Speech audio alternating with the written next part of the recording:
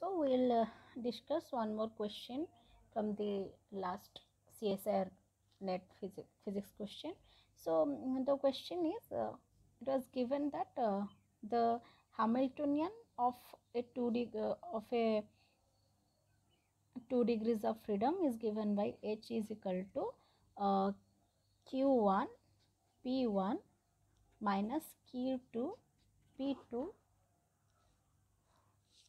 plus A Q1 square. This is the Hamiltonian, and where A is a constant and there is a function f is equal to Q1 Q2 plus lambda P1 P2. So the question is, this function is constant of motion if the value of lambda is okay. So it was asking that the value, what is the value of lambda if the function is this f is a constant of motion. Okay, so for what value of lambda this function is a constant of motion. Okay, so for this for a constant of motion, the function f and the Poisson bracket of this function f with the Hamiltonian is equal to 0, remember. Okay, for constant of motion, the Poisson bracket of that particular function, that particular f or g, whatever may be the function, the Poisson bracket of that function with the given Hamiltonian is equal to 0. Okay, so you have to just find out the Poisson bracket. So easy. Okay, so for Poisson bracket we know that if there is two function f and g, Poisson bracket is given by, for I is equal to 1 to n, dou f by dou q1 dou g by dou p1 minus dou f by just the opposite, p here now p1 and here it becomes q1. These are qi's, pi qi's, because we are taking the summation over I. Okay, this is qi pi and pi qi, where we know that these qy's are nothing but our generalized coordinates and these pi's are nothing but my generalized momenta. Okay, so this is my Hamiltonian, this is the function. So just I have to find out the Poisson bracket of this function with the Hamiltonian and equate it to 0. After that I can find out the value of lambda. Okay, so this can be like dou, there are two qy's and q1, there are two generalized coordinates and two generalized momenta.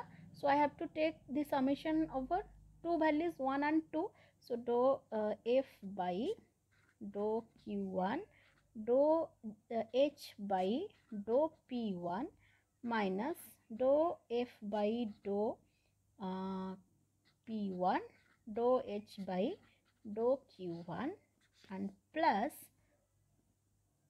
dou f by dou q2 dou h by dou p2 minus dou f by dou p2 dou h by dou q2. Sorry. Okay, just I have to find out this.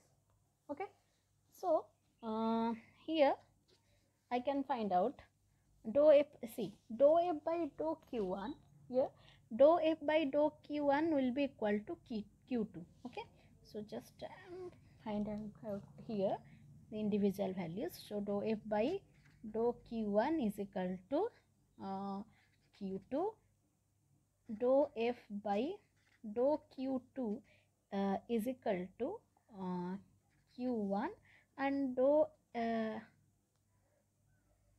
f by dou p1 will be equal to lambda p2.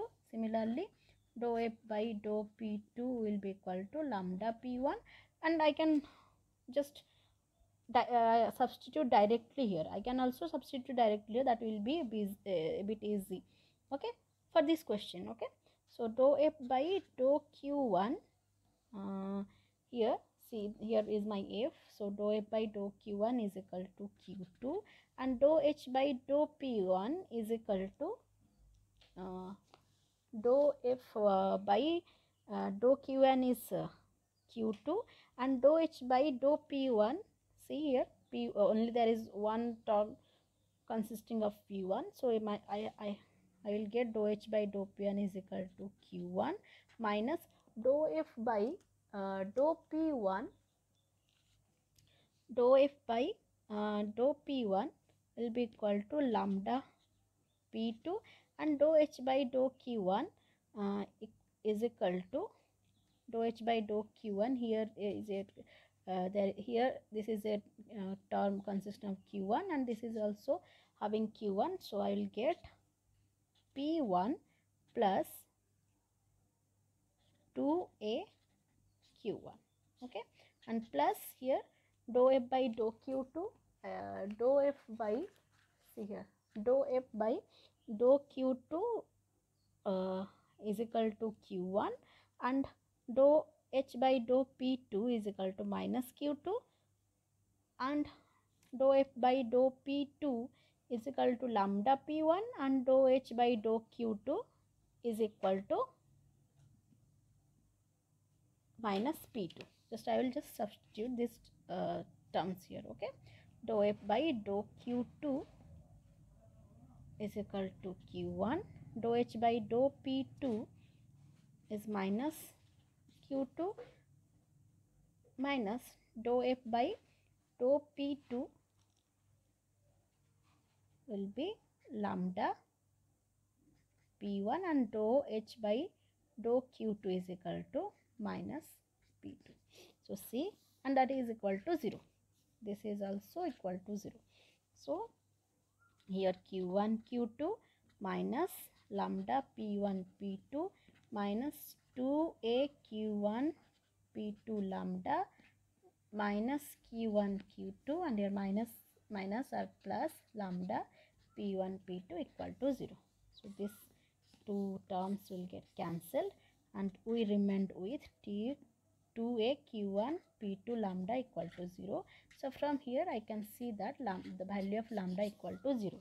So this function will be a constant of motion if the value of lambda equal to 0. Okay, so I hope you guys understood, and you can attend such questions in the coming CSIR NET. So just you have to see the question what it is asking. If it is asking the constant of to find out the value of lambda, this is just we have to find out the Poisson bracket of the given function with the Hamiltonian. Okay, so and we will discuss one more question in the next video, and I hope you guys understood this. Okay.